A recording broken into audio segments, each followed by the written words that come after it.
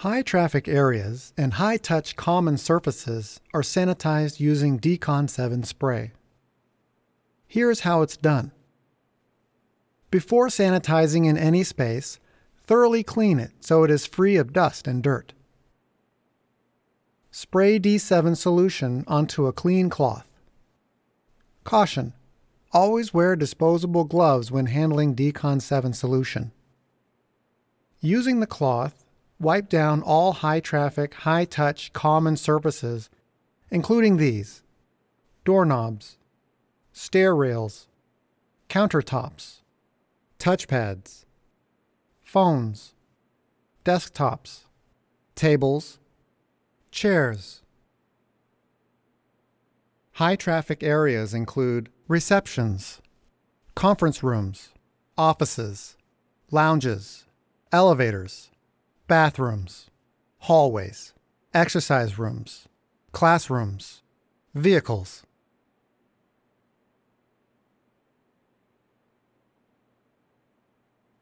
At least once a day, do a more thorough sanitizing of the same areas using the following procedure.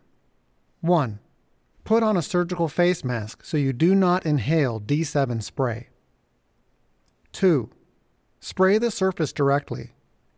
Use a coarse spray setting at 10 to 18 inches away from the surface. 3. Leave the D7 on the surface for 10 minutes. 4.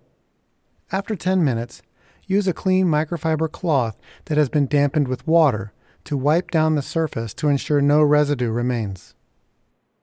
If any D7 solution is left in the bottle for any period of time, unscrew the top to allow airflow.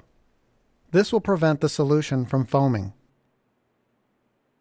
After 8 hours, the D7 solution is no longer fully effective. If any D7 remains, use it to disinfect toilets. Pour it in the toilets and flush. Thoroughly rinse the spray bottle with water.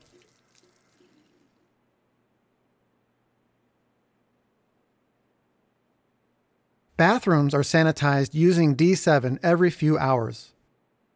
Spray directly on each surface. Leave the D7 on for 10 minutes.